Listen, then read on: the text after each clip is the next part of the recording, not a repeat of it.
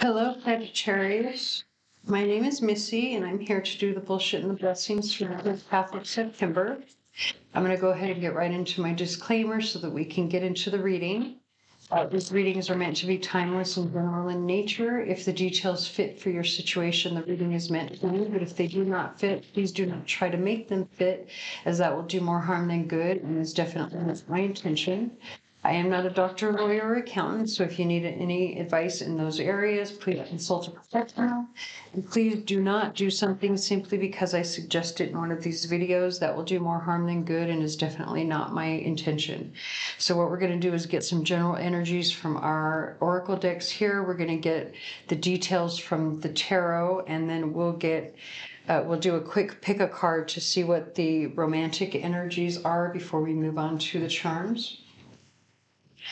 We have the song I Won't Let Go by Rascal Flatts.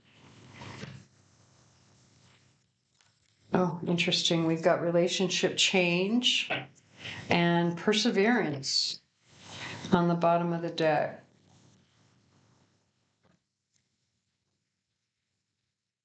The colors are very complementary so far.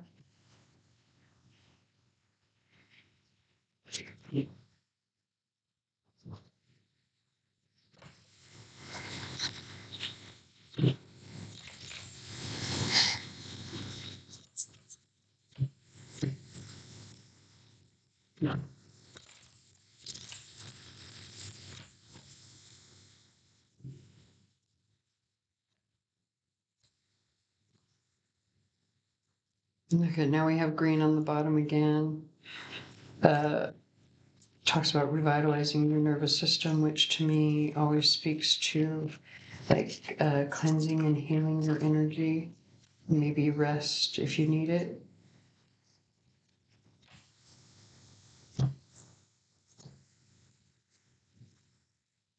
So now we've got attract success and find richness from the dark night. Okay.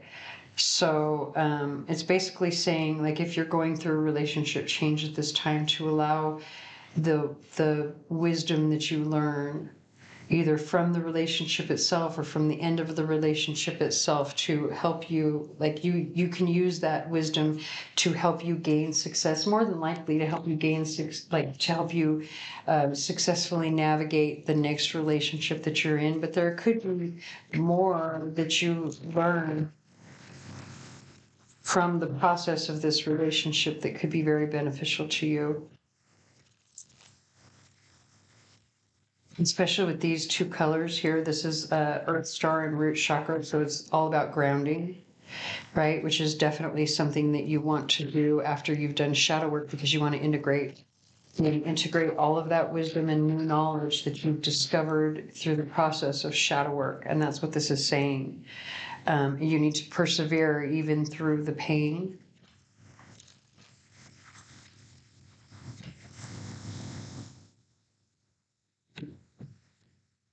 We have the song, hold on. Why is it doing that? The Point of It All by Anthony Hamilton.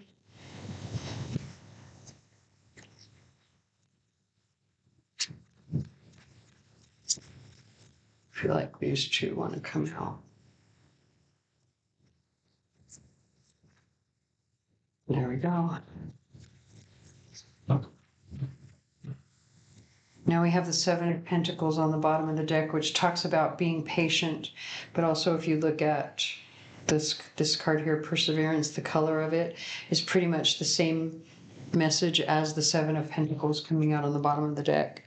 It's saying, keep going, keep persevering, but also you have to be patient. Like, you can't expect to see, I don't know, success or whatever immediately, right? Or you can't expect to heal immediately. We've got the Ace of Pentacles, the Eight of Wands, with the King of Pentacles. So actually very positive, especially because of this King of Pentacles here.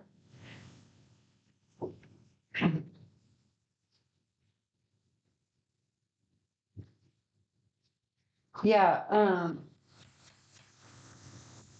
the way that these cards are on the bottom of the deck, the way that they came out, it's like saying be patient because this defeat actually brings about a new beginning that is very balancing. Oh, and it's like makes you feel very successful, like you've accomplished something.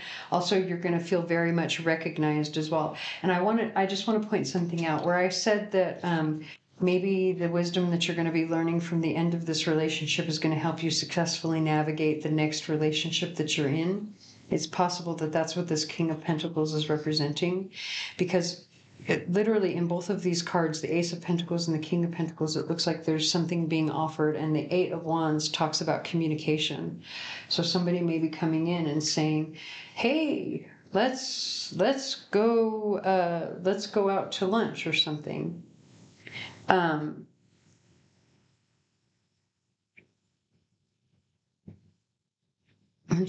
What's so interesting is that we have the song Deal With It by Ashaniko playing in the background. And then look, the time, it says 4:48 p.m., but it's at 80%. So 4488, and you do have here's an 8 here. We've got the 4 here.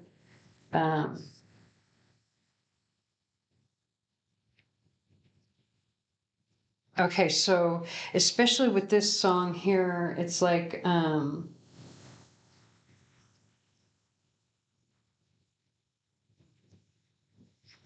God, I hate to say this, but I feel like somebody is saying, look, I'm sorry, but I don't want to be with you. You have to deal with it. Although this song is not very nice, but like that's the message here. But the cards are trying to be a little nicer about it. They're trying to say yeah, see, she just said, I know it wasn't love. It was just a big bad habit, right? So take that wisdom, learn from it. Like whatever this other situation was, it probably wasn't all that. So let's move on to the romantic energy. We're going to have groups 1, 2, and 3.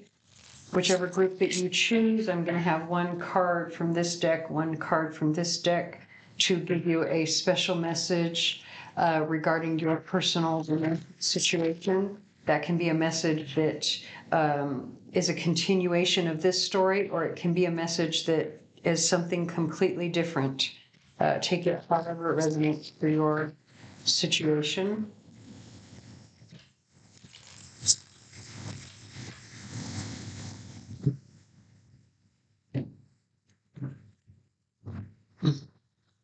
So this is going to be group 1, group 2, and group 3. And actually, I'm going to change it out because this one feels more like it belongs here. So that's going to be group 2.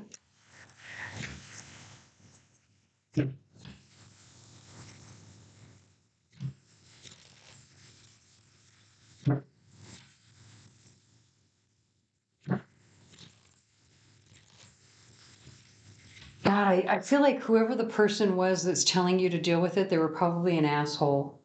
And that's probably a big part of the lesson that you're learning is that, assholes aren't all that just because they look good.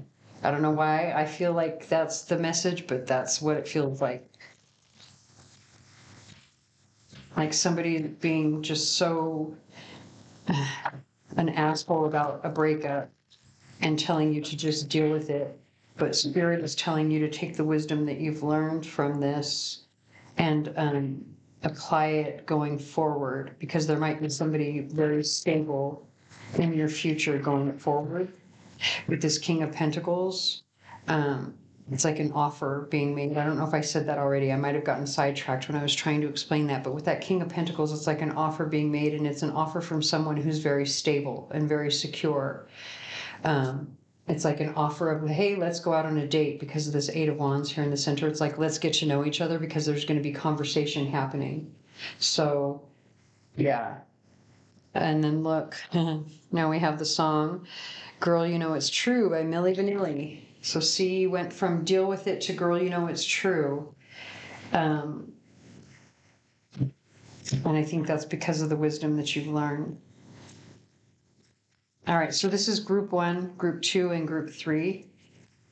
And here we go for group 1. There we go for group 2. And here we go for group 3. All right. Dang, how many did group 1 get? Oh, look at, you've got the Star to start off with. And then we've got the Knight of Wands, the Page of Cups, the Emperor, and the Three of Wands. All right, so there's a lot of fire energy coming through here. It could be that you're dealing with an Aries because of the Emperor and the Knight of Wands. Those are the 2 cards that represent people, and both of those are fire energy, but the Emperor is ruled by Aries. So more than likely, you're probably dealing with an Aries or someone who is a fire sign, just like you. But they came out like this, right? So the Knight of Wands, in a romantic reading, you have to go by the personality traits of the court cards, right? So the Knight of Wands is someone who tends to come and go quite a bit, which means they're not always reliable because they're not there. How can you be reliable if you're not there, if you're constantly coming and going, right? But whoever this person is that's constantly coming and going has a declaration of love, a declaration of, I want to be the main man, the main person, like I want to take control and lead this relationship, right? And yet there's waiting. It's like this promise of something and yet waiting. Maybe there's waiting for an answer, but with the Star card, there's healing over this energy. So just take it however it resonates for your situation. It could be like past energy where somebody came in and promised all this stuff and then didn't deliver, and you kind of sat there waiting, and so now there's healing over that. Or it could be that there's some reason that this person is constantly coming and going. And while they very much love you, they kind of can't help it. And you have to, like, there's still healing over this energy, but there's also some understanding as well. I don't know, take it however it resonates. So for group 2, we've got the Four of Wands, and this is basically like the Ace of Wands. So, very good, like new start, celebration energy, especially if, it's like you start dating again, like if you've been in the relationship before, but you start dating again. And so if you chose this, it could be like a new start in this particular relationship where the shadow work that you've gone in to do with the Scarlet and Black cards and the wisdom that you're integrating from it helps you to have a new start in this relationship. We have the song Here, the 2 a.m. version by Alicia Cara.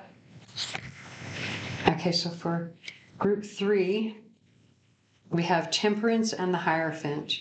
So this is actually very good energy. It's like if this is a committed relationship, there's healing over this relationship and commitment to come, like healing and balancing and commitment to come with the Hierophant card there. So again, this would be another situation where the shadow work that you're doing because of this conflict in the relationship is actually helping to build the relationship better. Okay, so let's go ahead and move on to the charms.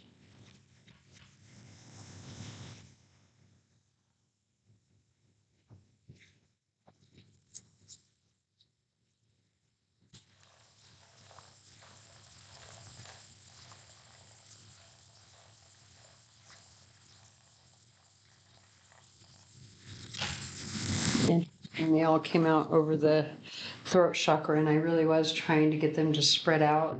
So you definitely have some talking that needs to happen. Very possibly somebody could be leaving your life as well, but give me 1 second to kind of do a little bit of a scan of this, because here's the thing. With this particular rune, this is a rune of like protection. It's the yew tree. It's like self-defense. I'm sorry, that's not the yew tree. This is algiz, ALGIZ. It's self-defense and protection.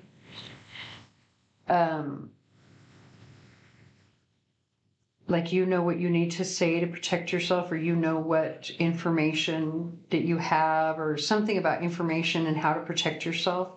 Also, with this microscope coming out over the heart chakra with the throat chakra, it's like paying attention to the details of what was said, because that's going to tell you where someone's true heart lies. Also, with the chicken coming out over this throat chakra over here, someone's afraid to speak.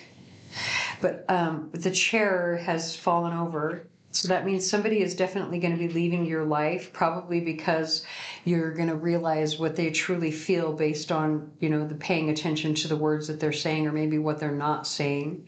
But you do have the scales of justice and the key of faith with the sun here. So that's all very positive energy. And you also have the number 6 domino. 6 is the number of love. So like love is going to be at the center of this, or having love can be very protective and keep you safe. It's also very I can't say that word, transmutative. It transmutes negative energy into positive energy. So for the key of faith, we have this little card here that has a saying that came with that charm. It says, trust in the Lord with all your heart, live with compassion every day. Your faith holds the key to unlock God's plans. May blessings come down your way.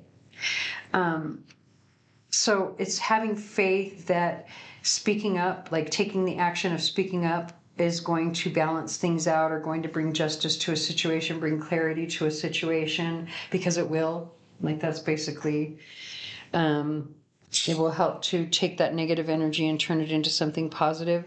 We have the song Now or Never by Halsey. So here in the very center, we've got the day rune with the dollar bill sitting on top of both the moon and sun. But the day rune is sitting on top of the moon.